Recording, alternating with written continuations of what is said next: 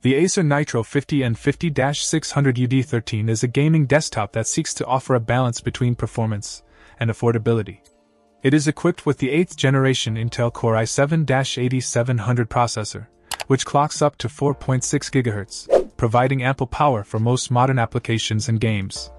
This CPU, combined with the NVIDIA GeForce GTX 1060 graphics card with 6GB GDDR5, makes the Nitro 50 a viable option for gamers looking to play most titles at high settings without breaking the bank. One of the standout features of this model is its graphic card's versatility in connectivity, offering 3 display ports, 1 HDMI port, and 1 DVI port, allowing for multiple monitor setups.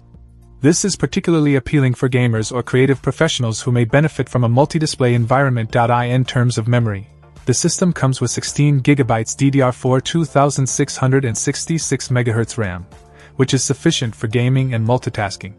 The RAM is expandable up to 64GB, which is a great option for those who might want to upgrade in the future for more demanding software or multitasking needs.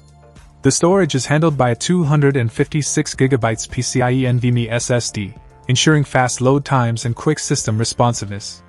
However, for gamers who have large libraries, additional storage might be needed, although the presence of an 8x DVD writer double-layer drive does add some flexibility for media consumption and storage.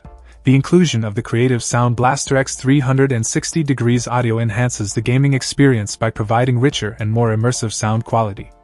Connectivity is robust, featuring the latest Intel wireless AC 95-6802.11 AC for gigabit Wi-Fi speeds, alongside 10.100.1000 gigabit Ethernet for those who prefer wired connections for lower latency.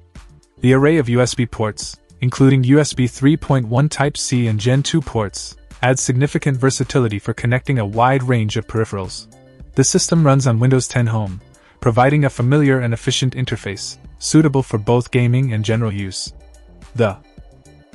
Check out the video description for updated price.